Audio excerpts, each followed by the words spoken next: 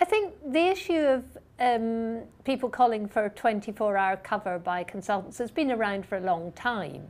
So it's not really about rising complications.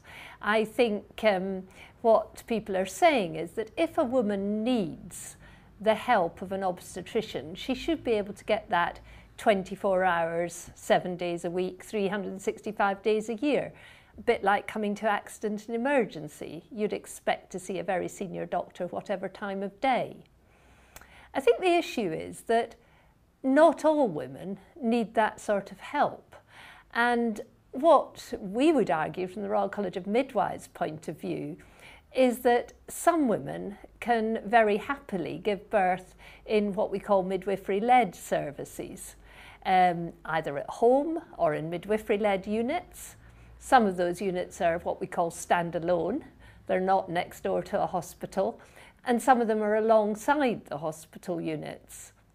And what we know is that if a woman is what we call low risk, and all that means is she's had no problems, they can go and have their babies in those units with the help of midwives, and the outcomes are usually extremely good.